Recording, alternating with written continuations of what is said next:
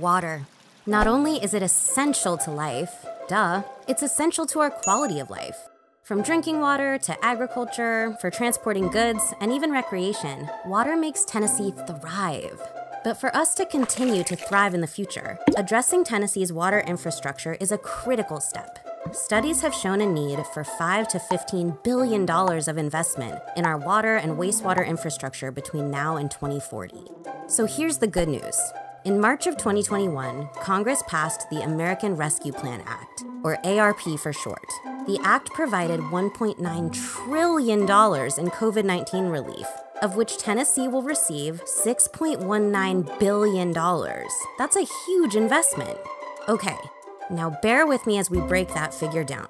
$2.28 billion will go directly to Tennessee local governments, and Tennessee state government will receive $3.91 billion. The state of Tennessee has chosen to invest $1.35 billion of those dollars in improving our drinking water, wastewater, and stormwater infrastructure.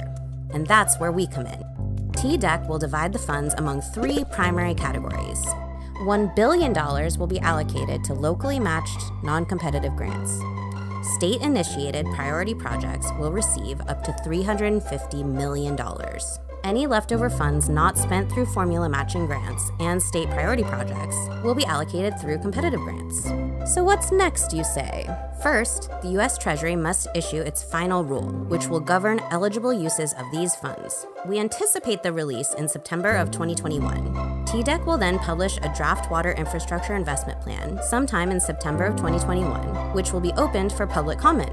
In October of 2021, we anticipate closure of the public comment period, and will update the water infrastructure investment plan based on the feedback we receive.